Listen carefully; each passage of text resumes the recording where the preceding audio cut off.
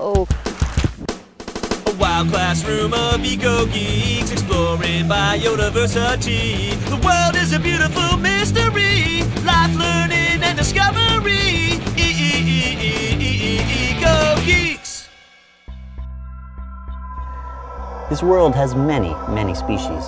Have you ever awoken from a night of, say, sleeping in a hammock in the jungle to ponder what biodiversity is? Okay, my guess is probably haven't, but we do all the time.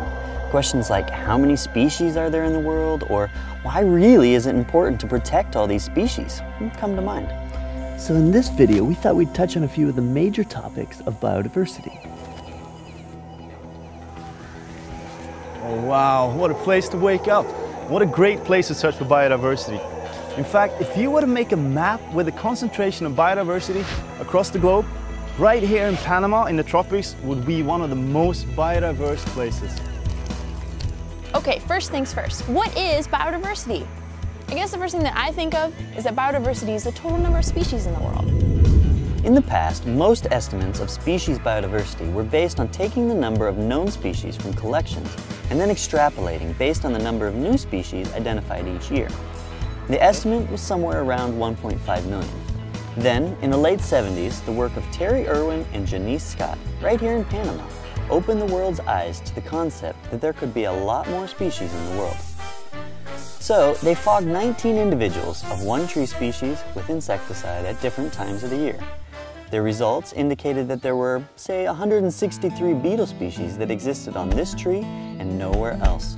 What if every tropical tree, all 50,000 of them, had similar endemic species? So from this data, they estimated that there may be close to 30 million arthropod species in the world. Then, people estimated that the total number of species may be as high as 100 million. So recent work has then re-examined this question. The newest studies think that maybe 10 million species is a safer bet. But in reality, no one knows. They're all just educated guesses.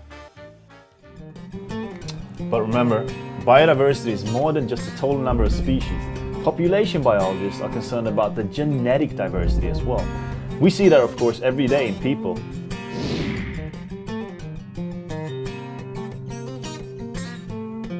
The last form of diversity can be seen within ecosystems, like here in the tropical forests to the deserts, alpine tundra, and more.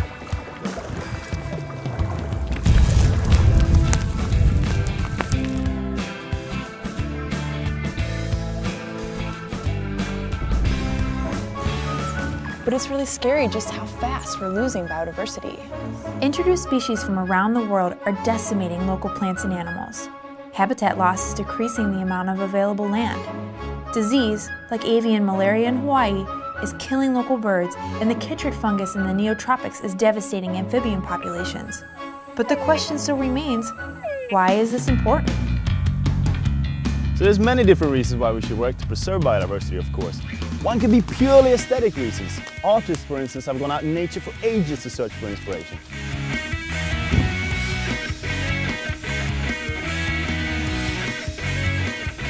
A lot of our medicines come straight from nature.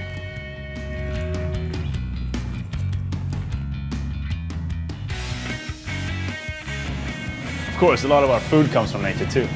Finally, there's a lot of interactions between species and the environment that we just don't know about. So a quick recap, biodiversity means more than species diversity, it means genetic diversity and ecosystem diversity. But we are losing biodiversity, and the question still arises, what can we do about it? So you may already know, there really is no one way to protect biodiversity. But here in Panama, they have this great approach where they set aside tracts of land as preserve zones. And then, to protect that land from poachers, they have a team of guardabosques that patrol the reserve. The guardabosques are kind of like nature security guards.